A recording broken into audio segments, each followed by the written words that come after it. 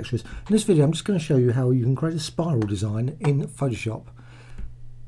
That's one feature that seems to be missing from Photoshop, a spiral. Create stars, etc. No spiral. Okay, what to do? Just going to quickly create, and I'm using Photoshop CC version 14.2 because I'm going to use the spiral feature in the patterns. Add new layer,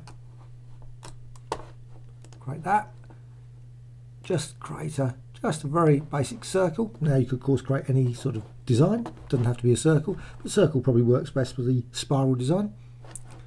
Now just remove that because basically what I want is the transparency. I've just removed the background layer.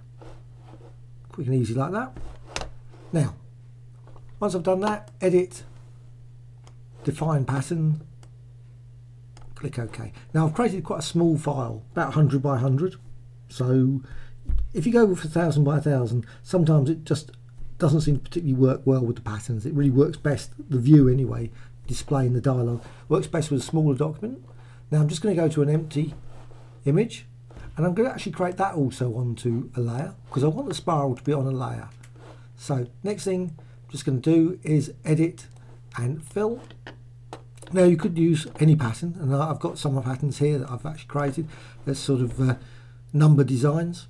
I actually did some tests with these with other different. They work fine as well. But I'm just going to select that, and that's that little circle.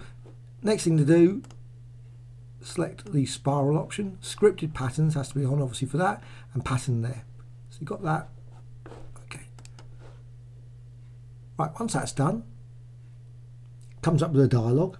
Dialogue quickly appears, and there you have it. You've already got the spiral. Now really what you need to do is modify the pattern scale. Obviously just moving that changes the spiral. You can change the spacing, and it's not the quickest of responses, especially when you're actually running a video tutorial. It takes a bit of time, but you can actually see, you can actually change the spiral, actually create a nice sort of embellishment, spiral scroll sort of design.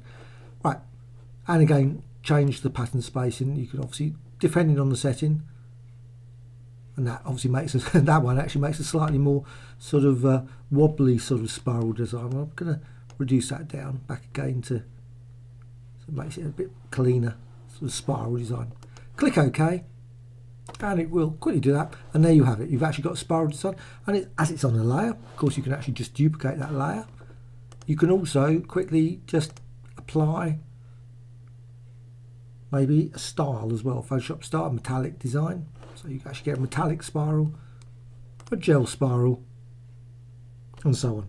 So that's a quick and easy way of creating a spiral design in Photoshop. Hope you found this tutorial